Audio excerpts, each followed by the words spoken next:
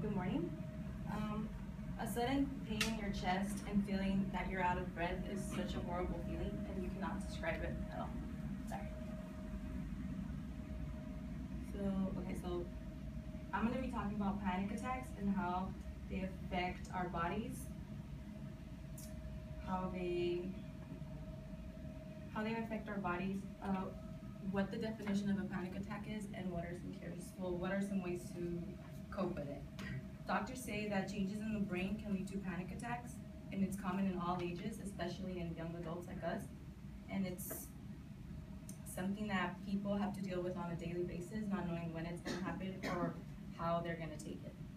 The reason I can talk about panic attacks is because I personally have suffered from panic attacks, so I am able to explain to you what it feels like, and we'll walk you through this.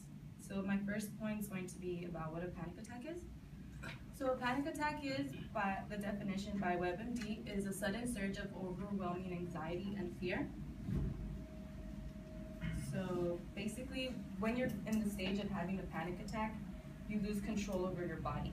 You don't know exactly how long it's going to take or what you're going to feel, but they usually last less than 10 minutes.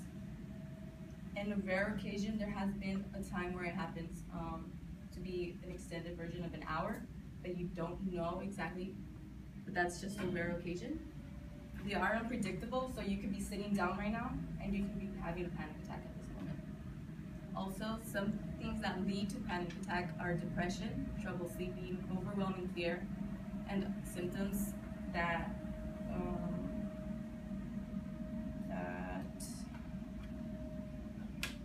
that don't make you feel good about yourself, like there's sometimes that suicide thoughts can lead to panic attacks just because your mind is going on full speed and doesn't know what to do with it. So what do panic attacks do to our body?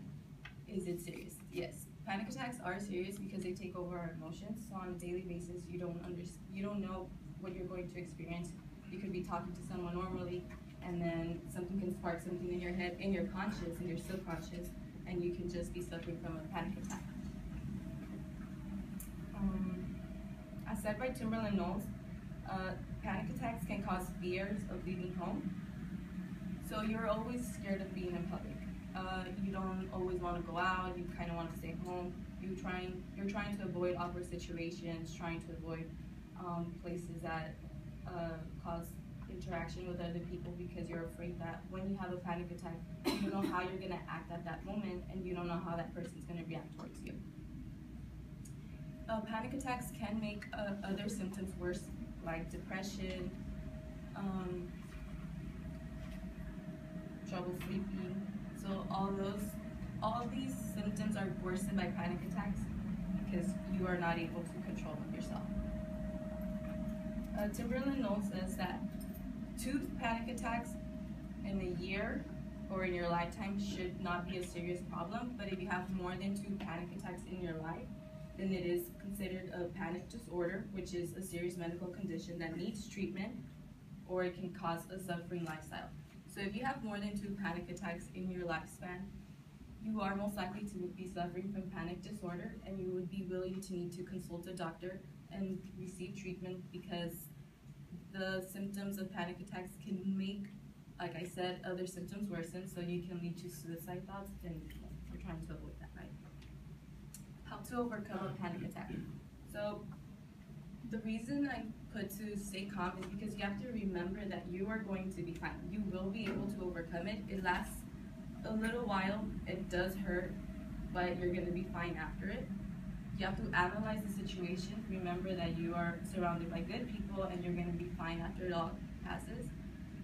Some other things to take into consideration would be to be more active, exercise, go walking, stretch, turn to yoga or other forms of meditating that will help you relax your mind and your body in order to not feel so stuffed and not cause a panic attack.